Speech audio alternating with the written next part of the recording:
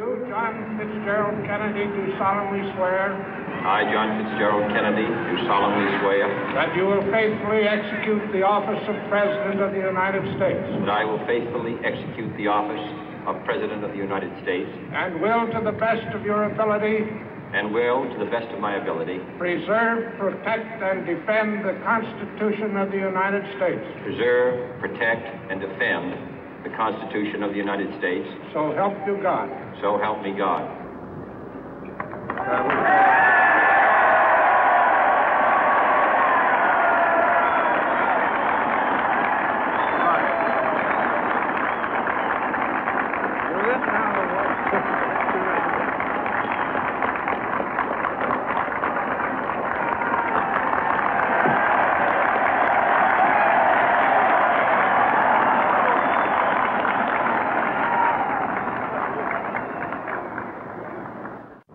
Vice President Johnson, Mr. Speaker, Mr. Chief Justice, President Eisenhower, Vice President Nixon, President Truman, Reverend clergy, fellow citizens.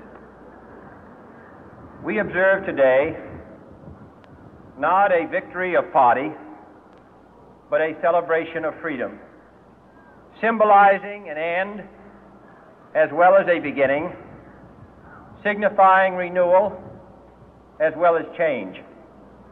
For I have sworn before you and Almighty God the same solemn oath our forebears prescribed nearly a century and 3/4 ago. The world is very different now, for man holds in his mortal hands the power to abolish all forms of human poverty and all forms of human life. And yet the same revolutionary beliefs for which our forebears fought are still at issue around the globe. The belief that the rights of man come not from the generosity of the state, but from the hand of God. We dare not forget today that we are the heirs of that first revolution.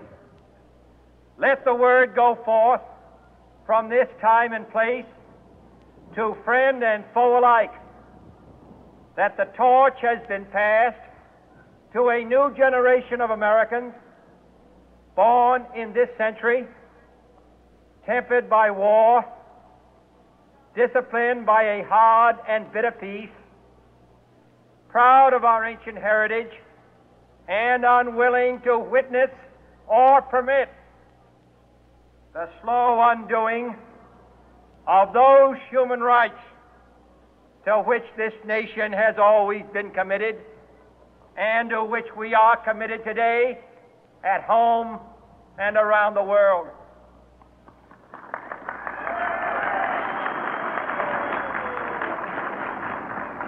Let every nation know, whether it wishes us well or ill, that we shall pay any price, bear any burden, meet any hardship, support any friend, oppose any foe to assure the survival and the success of liberty.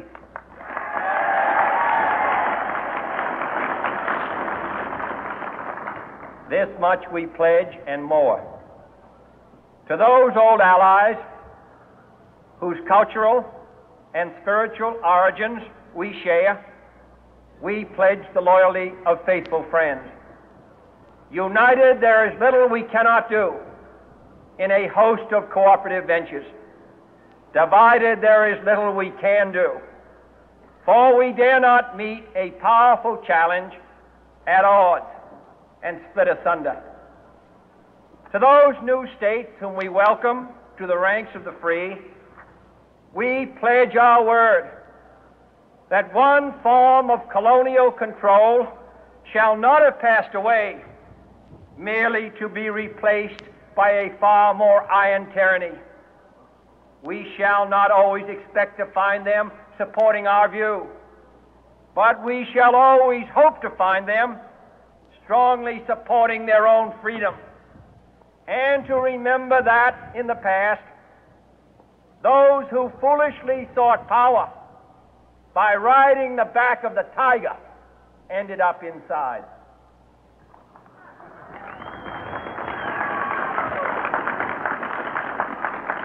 To those people in the huts and villages of half the globe struggling to break the bonds of mass misery, we pledge our best efforts to help them help themselves for whatever period is required, not because the communists may be doing it, not because we seek their votes, but because it is right. If a free society cannot help the many who are poor, it cannot save the few who are rich.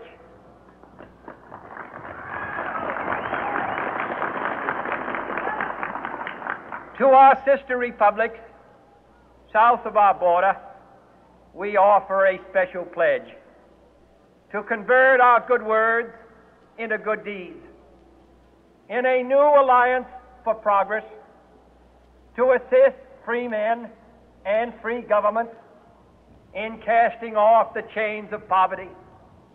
But this peaceful revolution of hope cannot become the prey of hostile powers.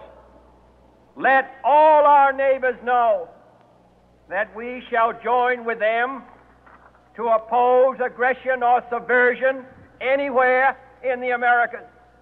And let every other power know that this hemisphere intends to remain the master of its own house.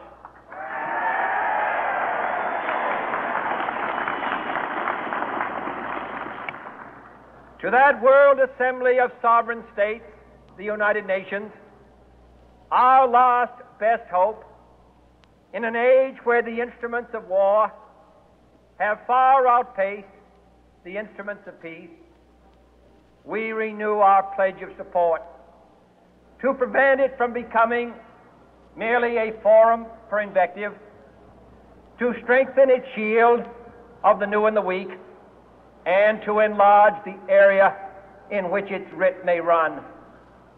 Finally, to those nations who would make themselves our adversary, we offer not a pledge, but a request that both sides begin anew the quest for peace.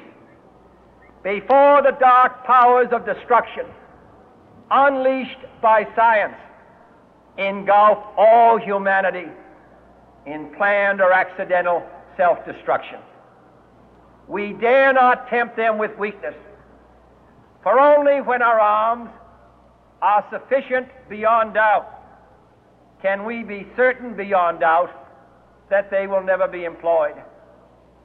But neither can two great and powerful groups of nations take comfort from our present course, both sides overburdened by the cost of modern weapons, both rightly alarmed by the steady spread of the deadly atom, yet both racing to alter that uncertain balance of terror that stays the hand of mankind's final war. So let us begin anew, remembering on both sides that civility is not a sign of weakness, and sincerity is always subject to proof. Let us never negotiate out of fear, but let us never fear to negotiate.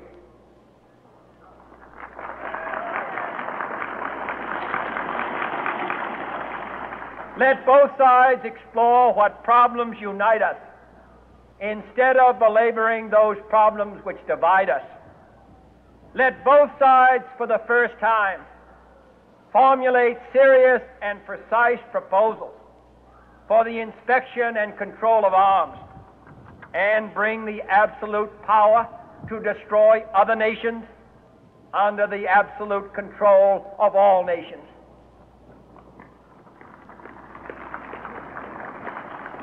Let both sides seek to invoke the wonders of science instead of its terrors. Together, let us explore the stars, conquer the deserts, eradicate disease, tap the ocean depth, and encourage the arts and commerce. Let both sides unite to heed in all corners of the earth the command of Isaiah to undo the heavy burden and let the oppressed go free. And if a beachhead of cooperation may push back the jungle of suspicion, let both sides join in creating a new endeavor, not a new balance of power, but a new world of law, where the strong are just and the weak secure and the peace preserved. All this will not be finished in the first 100 days, nor will it